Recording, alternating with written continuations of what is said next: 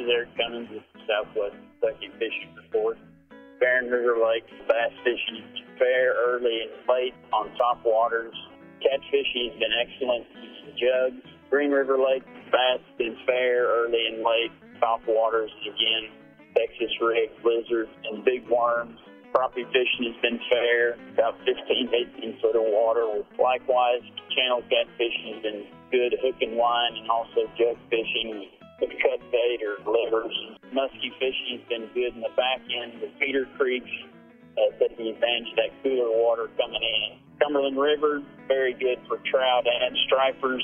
Striper action best around the Thurksville area and downstream.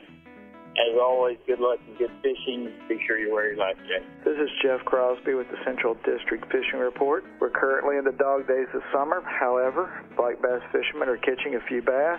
Early in the morning and late in the evenings, use on top waters such as buzz baits or stick baits. But as well, they're catching a few on soft plastics fished around shoreline cover. Also, several fish are being caught during nighttime hours under a black light using soft plastics around shoreline cover. Catfish anglers are catching a few blue and channel catfish at Taylorsville Lake, fishing cut shad in 6 to 14 feet of water. Fish the creek or river channel edges to catch a few of these fish. And finally, many of our fishing and neighborhood program lakes have recently been stocked with channel catfish. So good luck. Hope to see you on the water. This is Neil Jackson, your Western District Fisheries Biologist with your fishing report. Our fishing in Kentucky Lake and Lake Barkley is tied closely with water flows during the summer months. As the Corps of Engineers and TVA increase flows in the afternoon and evening to meet the energy demand of buzzing air conditioners, largemouth bass and blue catfish patterns become more predictable on the ledges of the main lakes. Despite cooler temperatures this week, summer patterns for channel catfish in the Kentucky tailwaters are in full effect.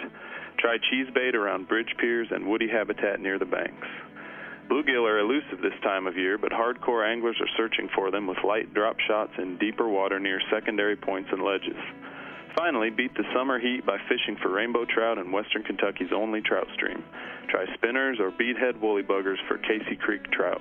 As always, have fun and be safe on the water.